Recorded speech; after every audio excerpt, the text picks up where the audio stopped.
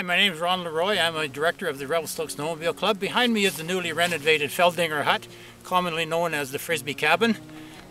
Done this last summer to the tune of about $40,000. We hope everybody does enjoy this cabin. It's there for their safety and their enjoyment. There's a few things on this mountain that we'd like to address at this time though.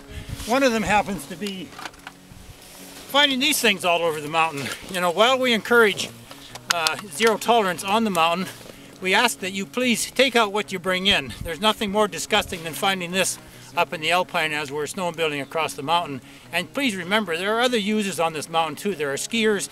In the summer there's mountain bike riders, there's hikers, there's horseback riders. So not only do we see this, and not only does the snow not hide this, it's there in all its glory come next summer.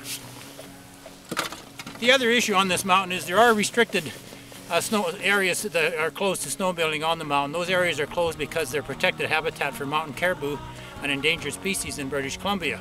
There are caribou on this mountain. We were up here last weekend and we did enjoy seeing a couple of them. About a week and a half ago we had a work party where we did install a lot of signs marking the boundary.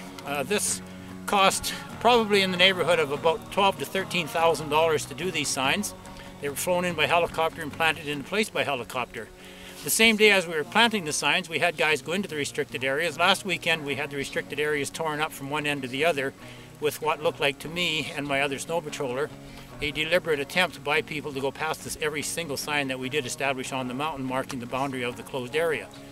When you do this, you're not only hurting snowmobiling today, you're going to hurt it in the future because the government will look at how we cannot manage the area after we claim we can manage it, and they will put an official closure on this area and you will not be snowmobiling it anymore.